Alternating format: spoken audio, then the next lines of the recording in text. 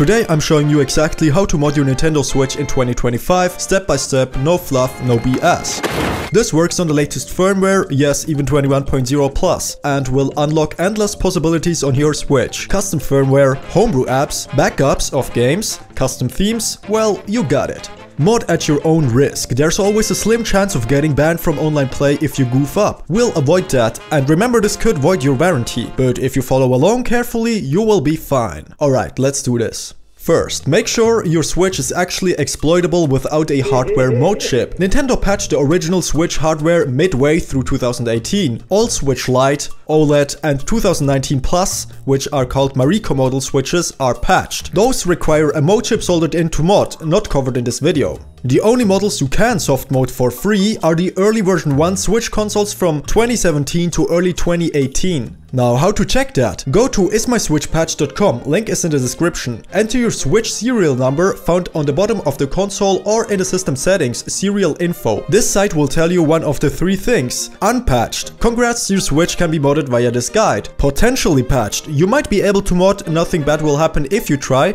The exploit will just fail if it's patched, so you can still attempt this guide. And patched. Unfortunately, no software exploit works on these. You would need a hardware mode chip or a different Switch. And before I forget it, all the packs that we are using in this specific video will work on mode chipped switches too. So if your Switch has a mode chip, or it's an unpatched, or you're daring with a potentially unit, let's continue. So gather these things before starting. A Windows PC or Linux/Mac with some extra steps, with internet to download files. A microSD card at least 64 GB recommended. You can get by with 32 GB if you want to make an EmuNAND, but honestly 64 GB plus is better for games and homebrew. You also need a microSD card reader for your PC or an SD slot. Then you need a USB-C cable. Make sure that it is data transfer capable to connect your Switch to the PC. And last but not least, you will need an RCM jig, a small tool that lets your Switch enter recovery mode. Now what else you would need is software packs in which you will have the custom firmware files and patches inside. Good news, I've compiled everything you need into one pack for convenience. Grab the latest Switch custom firmware pack from the link in the description, host it on my Telegram channel, just make sure to click here on the pinned message, and then you will come here into those chats and you want to click here on the homebrew packs, in which you then find the newest packs to download, right? And those packs include Atmosphere, Hecate, the bootloader, signature patches, and some extra like safety measures. It's everything needed for basic modding. Now something that is optional is the MEGAPACKAGE on Patreon. If you want 50 plus homebrew apps, emulators, custom themes, and an even easier setup, I've got a MEGAPACKAGE available through my Patreon. It's optional.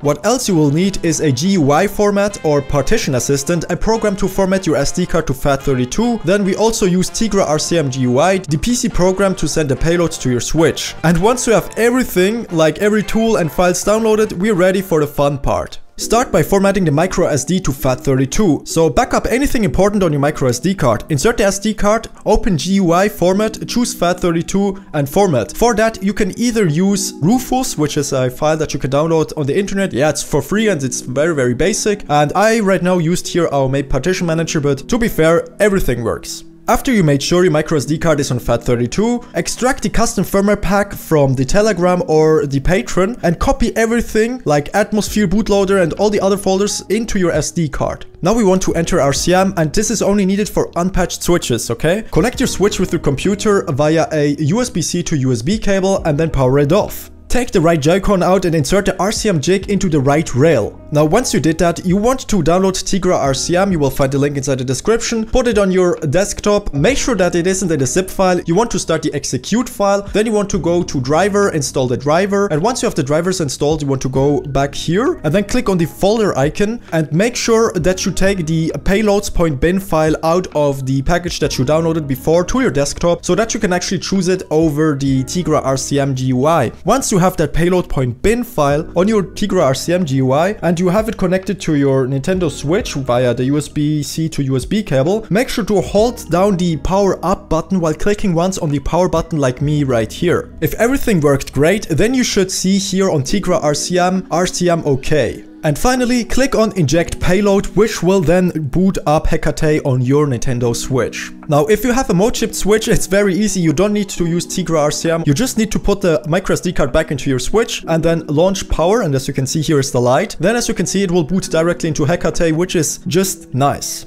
On Hecate, make sure to click on EmuMMC and then create EmuMMC and then click there on SD partition. Then here you want to allocate space for EmuNAND. Make sure that you take 29 GB for normal switch or switch lite and about 58 GB for OLED switches. Then make sure that here just stands full and then confirm partitioning. After partitioning, it will take around 15 minutes. Go to EmuMMC, choose create EmuMMC, then SD partition. Let it copy your NAND to the SD partition. When finished, you should see here EmuMMC info and selection enabled. Because we partitioned our microSD card, a lot of files could have been deleted. So what we want to do is to go to the home menu of Hecate again, go to tools, then USB tools, and then SD card, while having it connected via a USB-C to USB to your computer. This will directly connect your microSD card with your computer, and as you can see, it will pop up here on my computer. Here we simply can drag and drop everything once again inside from the pack which we have downloaded. So if you have the MEGAPACKAGE, just take everything from the MEGAPACKAGE once again here inside, and if you have the Telegram pack, then just take everything from the Telegram package here inside, and then just make sure that you click on replace files if it asks you to.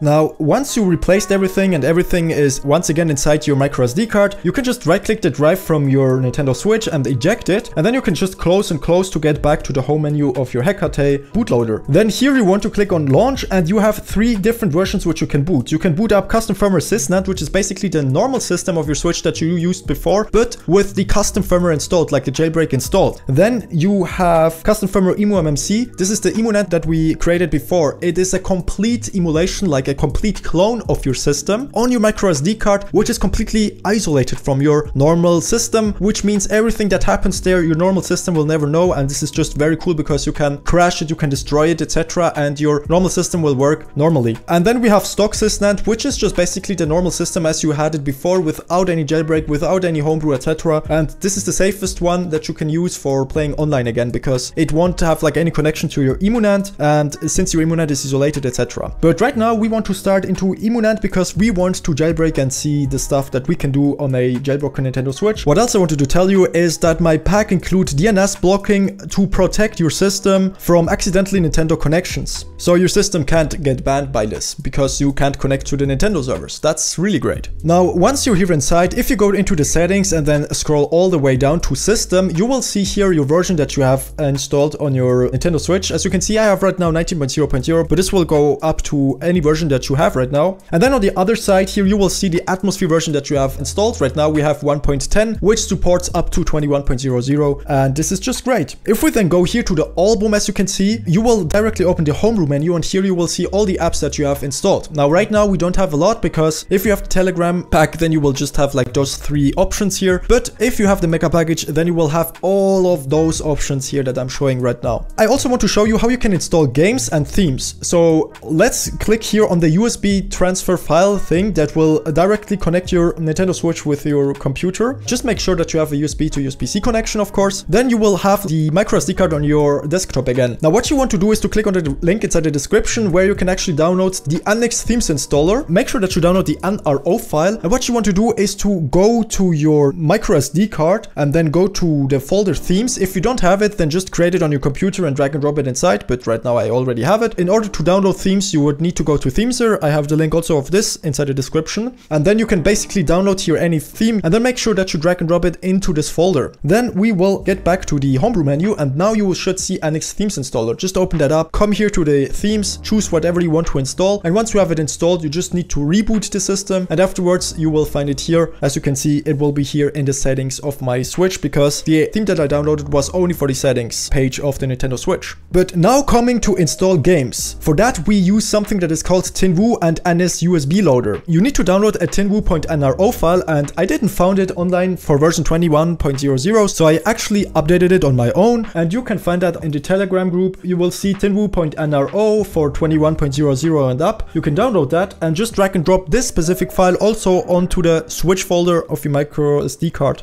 And once again, I just connected my Switch via the USB-C to USB cable. Then we want to go out of here. We want to go to TinWoo, click on OK, and then just come here to USB installation. Now we want to come back to our computer and download NSUSBLOADER. We want to download the jar file. You will find the link inside the description again. Once you have that jar file in the folder, you want to make sure that you have Java installed. If you don't have Java installed, just Google it and install it. Now, if you double click it with Java installed and it opens up, you're good to go, but most likely it won't. What you would need to do is to click here on the path, type in cmd. Then just make sure that you copy paste the command that I will have in the description here inside, and then you should be good to open it up. Just go here into the settings, install driver, and then afterwards you can search here for NSP and XCI game files. Just choose the ones that you have dumped, and then make sure that you upload them to your Nintendo Switch. As you can see, we will also see here a connection that works. And if you click here on upload, then you will see actually the games that you can install, and then you can even choose if you want to install them on your SD card or your internal storage. Now you have a fully modded Switch with Atmosphere, custom firmware, EmuNAND, Hecate, Tinwu, custom themes and protections in place. Stay offline in custom firmware, stay clean in SysNet, don't cheat online and enjoy homebrew. Don't forget to smile. My name is you. Peace.